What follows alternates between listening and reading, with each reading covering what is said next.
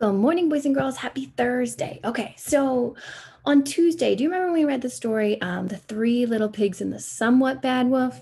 And we compared and contrast. Remember those big words, right? We talked about what was different from that story compared to the original Three Little Pigs, right? And what was the same about them. And we found some similarities and some differences. Those are big words for things that were the same and things that were different, okay? Today I'm going to read another story. And remember, I have so many different versions of the Three Little Pigs, and I love to read them because I just love the author's creativity and how they change it a little bit. So this one, though, I think you're going to know by the title what's different. It's called The Three Little Wolves and the Big Bad Pig. Yeah, that's right. It's the Big Bad Pig. Yeah, I know. So right off the bat, this is different because it's talking about three little wolves and a big bad pig, not a big bad wolf.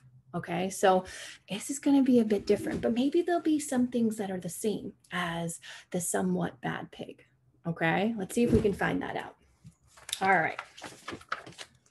So once upon a time, there were three cuddly little wolves with soft fur and fluffy tails who lived with their mother. The first was black, the second was gray, and the third was white. One day, the mother called the three little wolves around her and said, "My children, it is time for you to go out into the world. Go and build a house for yourselves, but beware of the big bad pig." "Don't worry, mother, we'll watch out for him," said the three little wolves, and off they went. Okay, do you remember the somewhat bad pig? How we talked about how it was different from the original story? Right? It wasn't a mom in the beginning. It wasn't the mama pig. It was, they were on a farm, right? And the farmer was like, "Hey, we're moving, so you got to go." Okay. This one is kind of like the original Three Little Pigs, right? Where the mom is like, "You guys have to leave the house, take care of yourself now, right? You're old enough," right? So same thing. We got a mom wolf instead of a mom pig, though. It gets a little different here. Soon they met a kangaroo who was pushing a wheelbarrow full of red and yellow bricks. "Please, will you give us some of your bricks?" asked the three little wolves. "Certainly," said the kangaroo, and she gave them lots of red and yellow bricks. So the three little wolves built themselves a house out of bricks. Wait a second. In the other stories that we read, isn't it the third little pig who built his house out of bricks? Yeah, right? So here we're different. They're all building it together? Maybe these three wolves are a little bit smarter. So right from the start, they're building a house out of bricks. How is a big bad pig gonna blow it down? It's already made out of bricks. I'm interested. Don't you want to know what happens? Here's the big bad pig. Okay.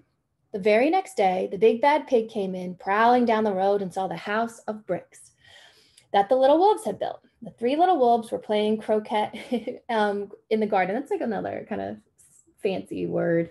It's like a game, kind of like golf, but different. When they saw the big bad pig coming, they ran inside the house and locked the door.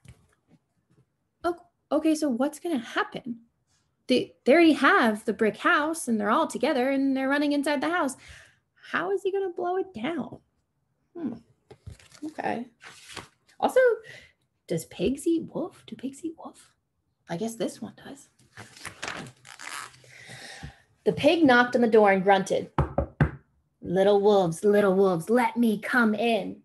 "No, no, no," said the three little wolves. "Not by the hair on our chinny chin chins. We will not let you in, not for all the tea leaves in our china teapot." What? But there's the little similarity, right? Kind of the same of the other stories, right? A big bad pig or a big bad wolf knocks, and he's like, "Let me in." And they're like, "Not by the hair of our chinny chin chins." Okay, wolves have hair. "Then I'll huff and I'll puff and I'll blow your house down," said the pig. So he huffed and he puffed and he puffed and he huffed, but the house didn't fall down. Yeah, we figured that, right? You can't just blow down a house with like your breath, right? That's not going to work.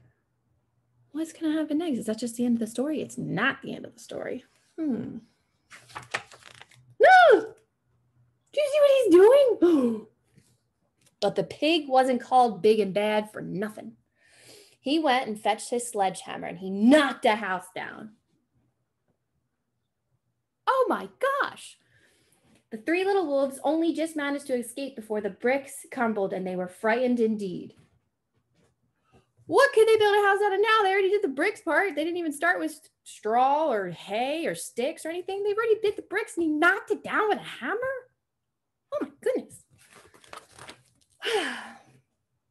We shall have to build a stronger house, they said. Just then they saw a beaver who was mixing concrete in a concrete mixer. Okay, all right. So concrete's strong. Concrete is built out, houses around us are built out of concrete, and concrete's like the sidewalk, how tough a sidewalk is, right? Yeah, so concrete, okay, could be better than bricks.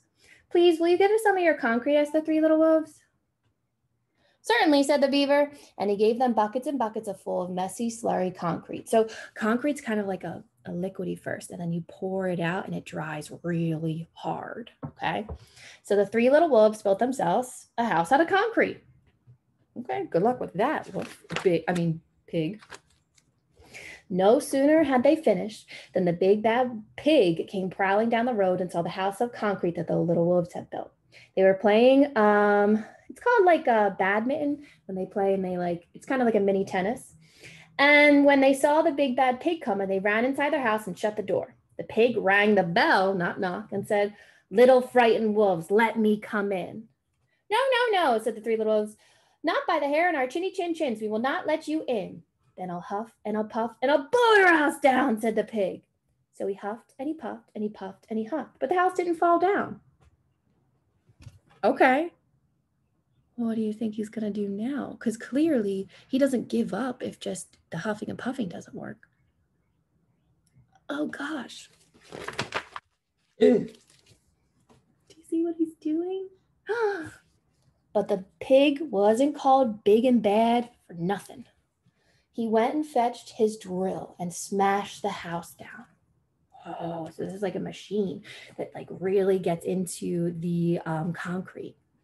The three little wolves managed to escape, but their chinny chin chins were trembling and trembling and trembling. So that means it was shaking. They were like, "Oh my gosh, this bad pig won't stop. We just made a house of bricks and now concrete. What can we do next?" All right, here we go. This is the third house, right? So usually this is the third house that in all the stories, right? That's the one that is good, right? It stays and they can't get knocked down. So let's see if this is the same as the other stories, right? "We shall build an even stronger house," they said, because they were very determined. Just then they saw a truck coming along the road carrying barbed wire, iron bars, armor plates, and heavy metal padlocks. "Please, will you give us some of your barbed wire or your few iron bars and armor plates and some heavy metal padlocks?" they said to the rhinoceros who was driving the truck. "Sure," he said, and he gave them plenty of all those things. He also gave them some plexiglass and some reinforced steel chains because he was generous and kind-hearted rhinoceros. So the three little wolves built themselves an extremely strong house. It was the strongest, securest house one could possibly imagine. They felt absolutely safe. So they're saying all this metal and everything is better than the brick, better than the concrete. They are secure. Okay, so this one has to be it, right? This one has to be the house that stands. Let's see. Next day, he's big and bad, right? The big bad pig came prowling along the road as usual. The three little wolves were playing hopscotch in the garden when they saw the big bad pig coming. They ran inside their house, bolted the door, and locked all 37 locks. That's a lot of locks. The pig dialed the video entrance phone and said, "Little frightened wolves with the trembling chins, let me come in." And they replied, "No, no, no," they said, "not by the hair of our chinny chin chins. We will not let you in." "Then I'll huff and I'll puff and I'll blow your house down," said the pig. So he huffed and he puffed and he puffed and he huffed, but the house didn't fall down. But the pig wasn't called big and bad for nothing. He brought some dynamite, laid it against the house, lit a fuse, and oh, no, no, no, no, no, no, no, no, no. The house blew up.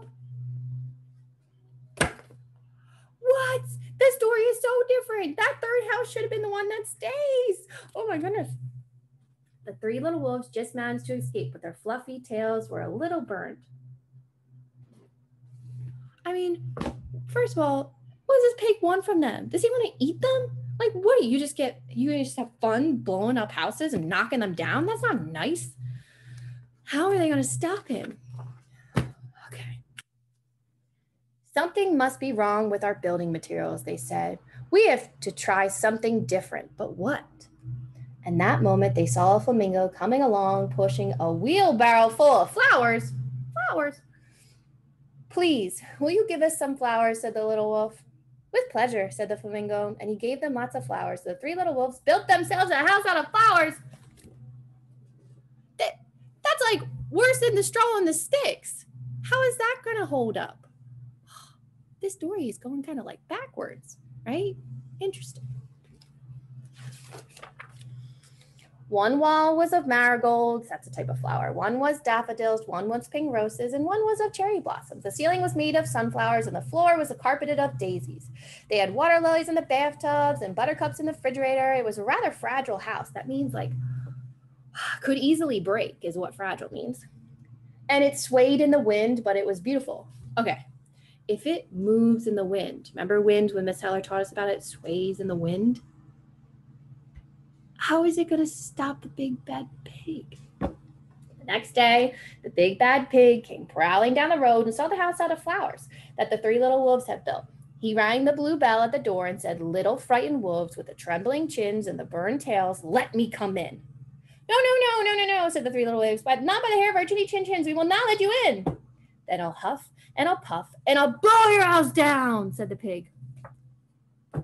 I mean, don't you think that that's going to work, right? Like you can blow a flower down, right? Yeah, you ever done like dandelions, those puffs that you blow? Yeah, we can blow a flower down. Of course, this big bad pig can go. What do you think's going to happen? Do you think he's just going to get them? Like that's just it? What happened in the story with the somewhat bad pig? What happened at the end? Remember the wolf? He like passed out. He was so tired. And then he was like, "I am so sorry. I was not acting like myself." And they kind of became friends. Sorry if that was loud. Someone's mowing their lawn. I don't know. Let's see. What could happen next? But as he took a deep breath, ready to huff and puff, he smelled the soft scent of flowers. It was fantastic.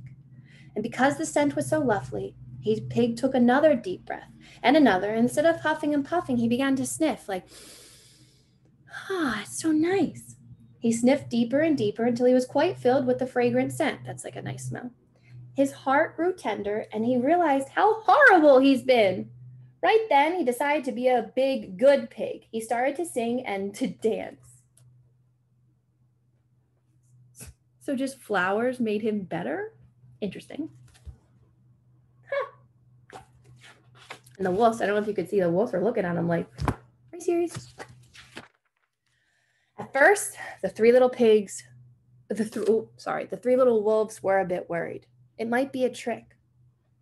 Wouldn't you be a little worried, right? He knocked down, blew up 3 houses of yours.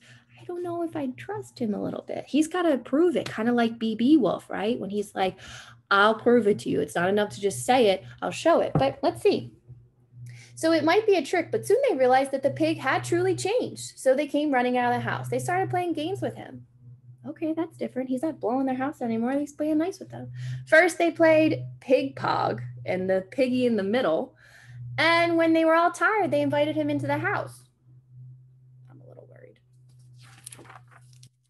They offered him tea and strawberries and wolfberries and asked him to stay with them as long as he wanted. The pig accepted, and they all lived happily together ever after. I did not see that coming. Nope, not at all. See, isn't it cool though? I like when authors, so this author was Eugene Traveses and Helen Oxenbury, when they take that original story of the Three Little Pigs and they change it up and they put their own little spin on it. They make it how they want it to. And I thought that was pretty cool. We did some predicting today and we compared and contrast, right? This story was sort of like the other stories, right? You had 3 characters and a bad character who was trying to knock down their house, right? But this one was a lot different, right? They didn't build the house out of straw or sticks. They built a house out of brick right away, right? And the 3 wolves worked together. Where in the other stories, the pigs kind of worked separately, right? Until they all came together with the 3rd little pig, right? But this one was different. But at the end, they became friends with the big bad pig, and the big bad pig wasn't so bad after all. Who knew? needed to make a house out of flowers. I did not see that coming. But that's why I like stories like that, right? They keep you entertained. Okay, so I hope you have a great day today. Make sure you watch all the other teachers' videos, and I'll see you back here tomorrow. I have another Three Little Pigs story. It's a little bit different again. Bye.